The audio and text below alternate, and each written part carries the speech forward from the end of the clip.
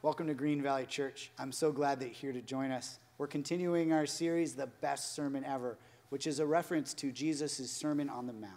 And it's been so exciting to see how this message, this sermon, applies to every aspect of our lives, no matter what we're facing. So if you're new, I would encourage you to let us know that you've been tracking with us. We'd love to get to know a little bit more about you. Send us a message to info@greenvalleychurch.com. I'm going to pray for our message, and then we're going to join Ryan for worship. Let's pray. Lord, we thank you for this time that we have. Thank you for the time that you've placed us in this life and in this world. Pray that you would show us how you are at work in us and around us, and show us how you plan to use us to make a difference in this world and in the lives of the people around us. Pray that you would be filling us with your Spirit. Pray that you would be speaking through Doug. Lord, we love you and we trust you. In Jesus' name, amen.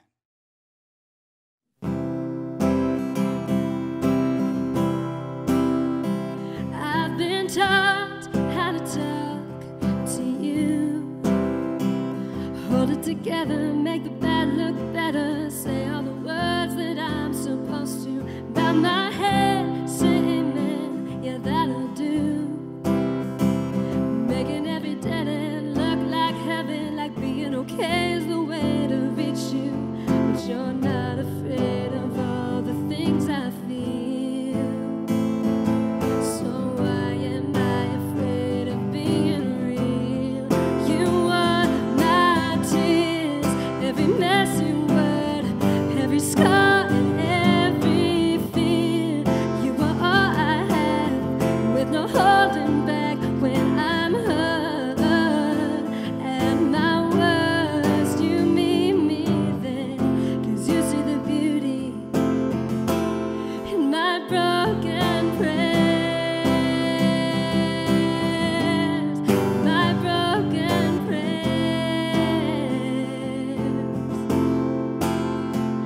You don't care if it's not poetry, 'cause all of my edges, they're a little rough, but that's all I got to be. 'Cause you're not afraid of all the things I feel. Don't have to hide the scars that still unhealed. You want my tears, every messy word, every scar and every fear. You are all I have, with no holding back when I'm hurt. And my words, you mean me then, 'cause you see the beauty in my broken prayers, my broken prayers.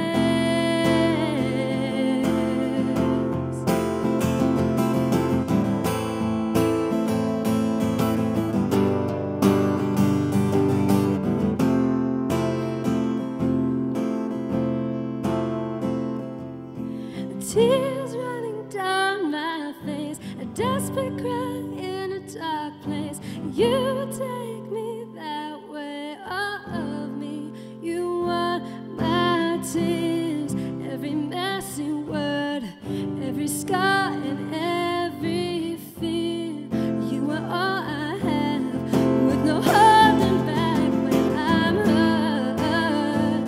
And my words, you mean me then, 'cause you see the beauty in my broken prayers,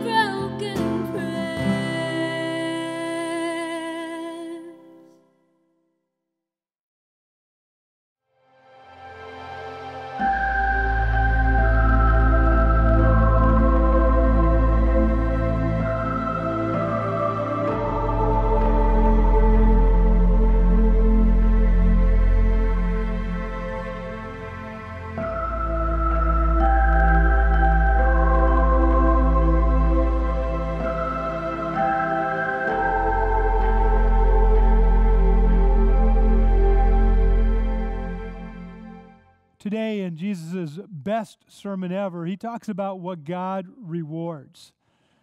Over the years, I think about God's rewards differently. Well, I guess when I was a new believer, I used to think about God's reward was simply getting the girl, getting the grades, getting the goal. As I became a young adult, my attitude changed. It was now more about getting the cash, getting the career, getting the car. But I've come to understand that really it has to do with my eternal standing with God forever, as well as my daily walk with Him here. That God's reward has to do with spiritual maturity as well as a life filled with meaning. Well, if that's what God rewards us with, how do we obtain it? Well, again, my ideas about this have changed over the years. When I was a new believer, it was all about keeping God's commandments. I thought I just had to keep a bunch of rules in order to be rewarded. As life went on, I thought, well, maybe it's about great sacrificial service, about these good deeds that I would be commended for, as well as this deep devotion. Should I travel to some far-off mission field, or should I have a charity named after me? Well, fortunately for both of us, Jesus has not left us in the dark when it comes to what God rewards. He's told us plainly in the Sermon on the Mount. Turn with me to Matthew chapter 6, verse 1, and we will be looking at this part of his famous sermon. Matthew 6:1. In this section, Jesus is about to reveal what God rewards. And wouldn't it be great to know? I mean, is it possible that we're expending a lot of effort and energy in vain? What activities, what actions, what attitudes does God commend? And this is important because, as I said, this isn't just talking about the rewards in heaven. God also rewards us now with spiritual maturity and a meaning-filled life. So wouldn't it be great to know what God honors and what He rewards, to make sure we're not spinning our wheels? Well, as we get into Matthew chapter 6, Jesus begins by telling us what God doesn't reward. Matthew 6:1. Be careful not to practice your righteousness in front of others to be seen by them.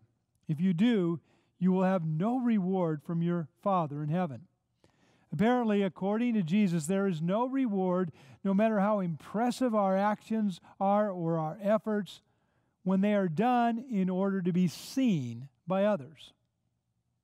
Now, back then, Jesus mentions here acts of righteousness. Back then, the very religious would identify those acts of righteousness into three categories. They called them the pillars of piety, and they were charity, prayer, and fasting.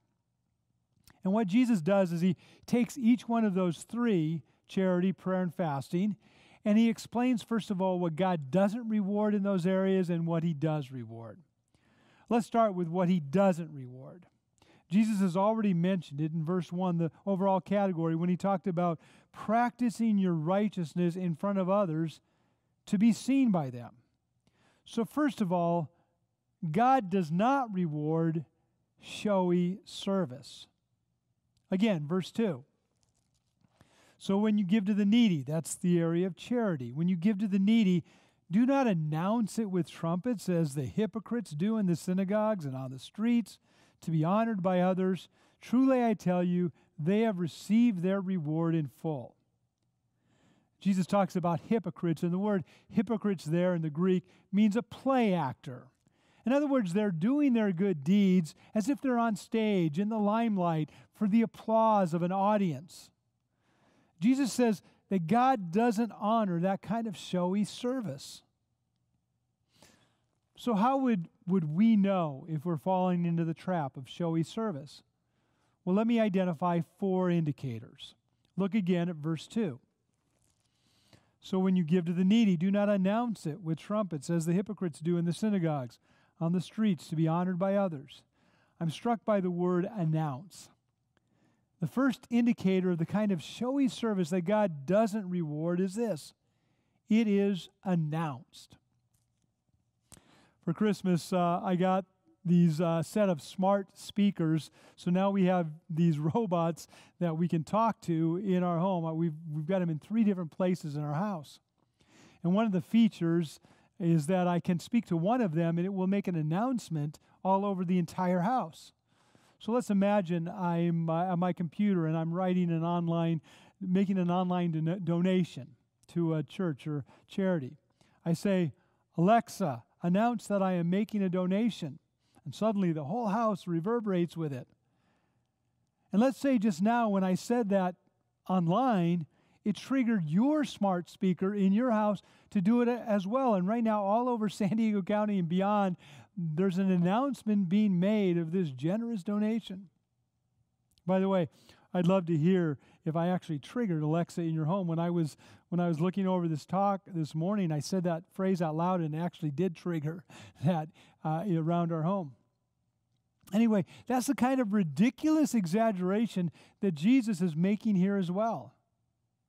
When Jesus talks about announcing it with trumpets, he pictures this huge fanfare, this sort of ridiculous parade, this big show, this huge proclamation. Anytime we are more concerned about what others think of our good deeds rather than the good deeds themselves, it becomes showy service. Next, Jesus moves from the example of charity to the example of prayer, which was the second pillar of piety back then. In verse 5, he says this, "And when you pray, do not be like the hypocrites, for they love to pray standing in the synagogues or on the street corners to be seen by others. Truly I tell you, they have received their reward in full."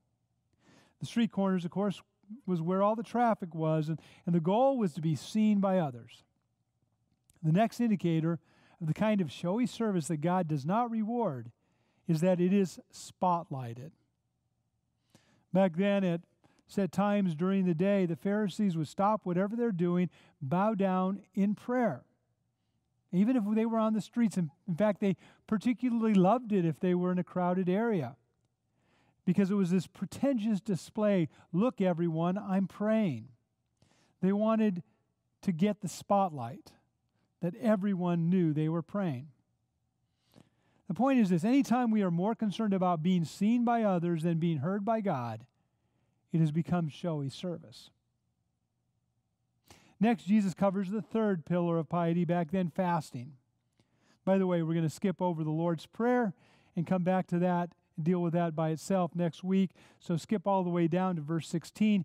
Jesus is still on the same theme when he says this in verse 16.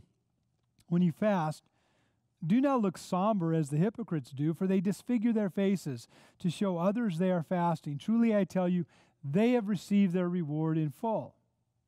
The Pharisees back then would make a big deal about fasting twice a week. And they would pour ashes on their head to contort their faces. They would look miserable. The third indicator of showy service is when it is complained about.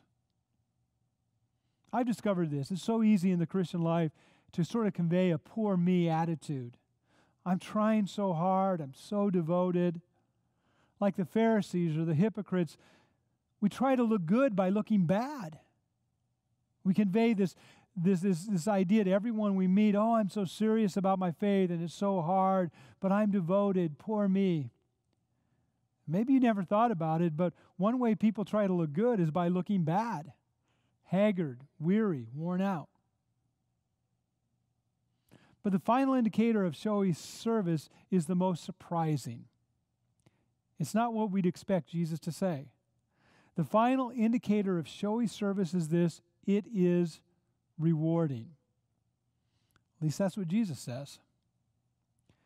In each of these three examples, Jesus offers the very same phrase in verse 4, verse 5, and verse 16, and it is this: truly I tell you, they have received their reward in full. He doesn't say there's no reward. Instead, he says that the attention they get from others is their reward. But it is also their only reward. Again, Jesus doesn't say showy service is unrewarding. He simply says that God doesn't reward it. Instead, the only reward we get is from the audience we cultivate. So there you have the indicators of showy service. It is announced, it is spotlighted, sometimes it's complained about, and it is rewarding, but only here on earth. So if that's what God doesn't reward, what does he commend? Well, a closer look at this passage reveals that what God really does reward isn't showy service, but rather secret service. God values discretion when it comes to our devotion to Him. He values secret service. Recently, I heard about this guy who won an award in his workplace for being the most secretive person. You could tell him anything. If you confided in him, he would not share it. It was safe with him. When he accepted the reward, he said this, "I can't tell you how much this means to me." Of course he did. Well, you might have to think about that one for a second. But God values that our service is secret with Him. Does that mean that no one would ever know? What about other examples in Scripture where we're supposed to pray with others, lead by example, spur one another on to good deeds, to let our light shine before others? Well, let's look at what Jesus says in these three examples, the principle behind each. First of all, let's talk about charity. Look at Matthew 6, 3 and 4. But when you give to the needy, do not let your left hand know what the right hand is doing, so that your giving may be in secret. Then your Father, who sees what is done in secret, will reward you. What does Jesus mean? Don't let your left hand know what your right hand is doing. Well, first of all, this is hyperbole. Jesus used this technique often. It's an exaggerated way of saying, do it in secret. But it's more than that. The picture here is as a beggar on the street of Jerusalem. Since most people back then were right-handed, he's saying as you pass by that needy person, just slip some coins to them discreetly with one hand, rather than making a huge show with two hands, offering it to them, attracting the attention of others. As far as your left hand knows, there's nothing going on over here. And that would be the side that was exposed to the outside world. In other words, it's not that no one would know, certainly the recipient would know, but rather not everyone would know. Because you're not showcasing your generosity, you're showcasing God's goodness.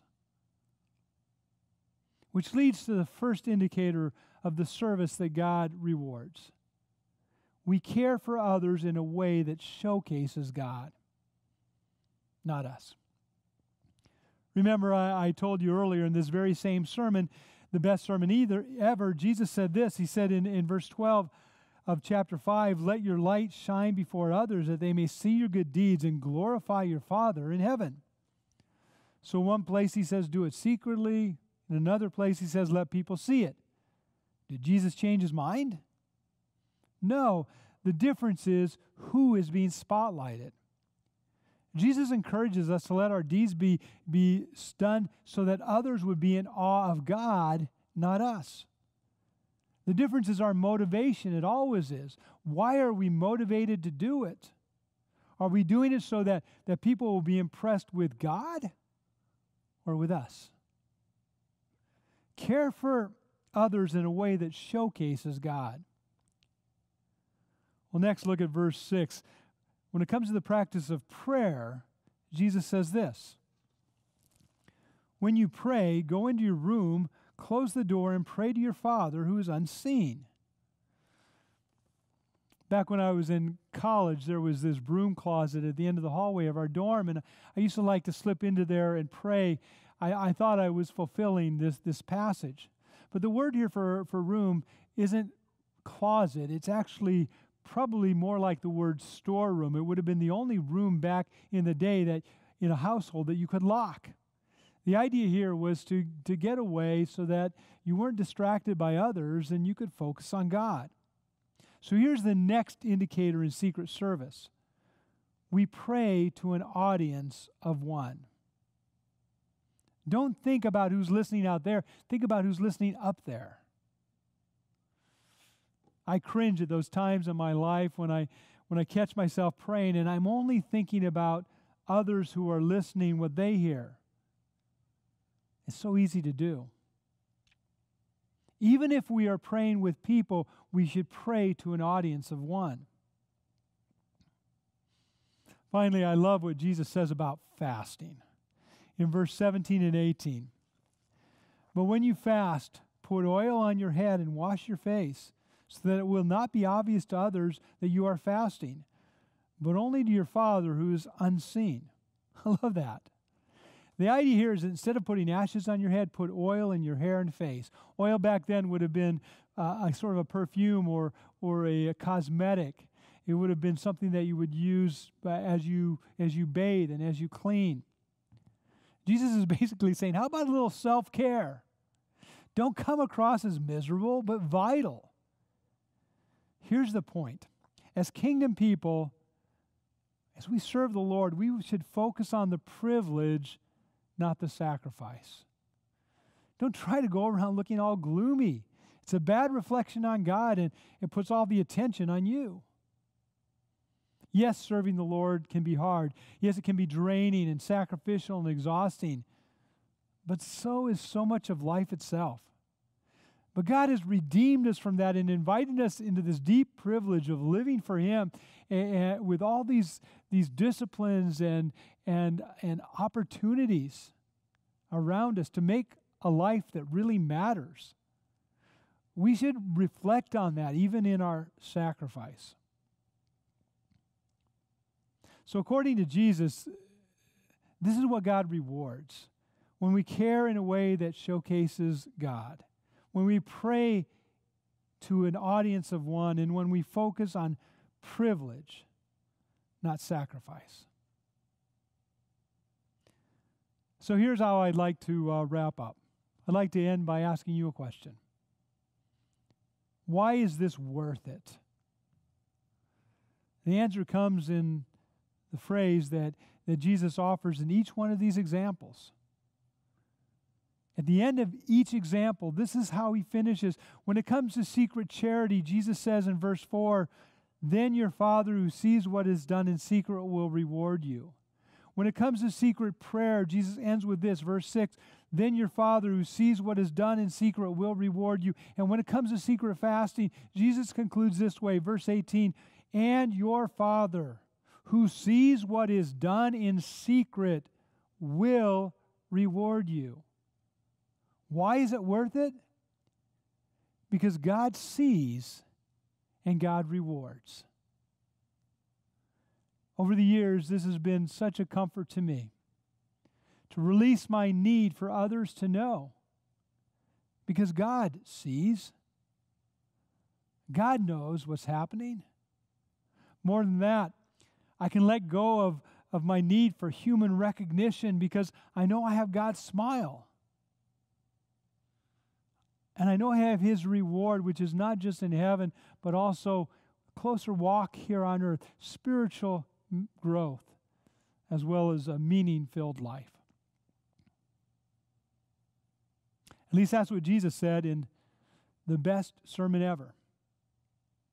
So when it comes to what God rewards, why not consider joining His secret service?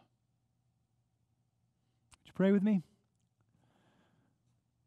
Lord God, I thank you so much that no matter where we are, in very private places, very public places, when we're surrounded by people, and even when we're all alone, Lord, you see and you reward.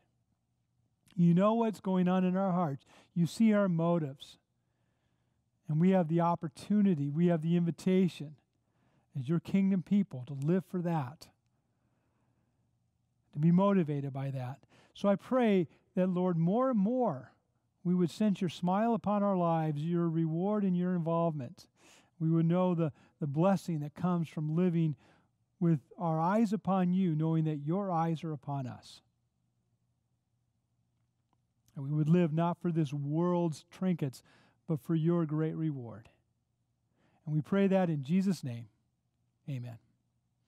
Thanks again for joining us. God's best to you from Green Valley Church.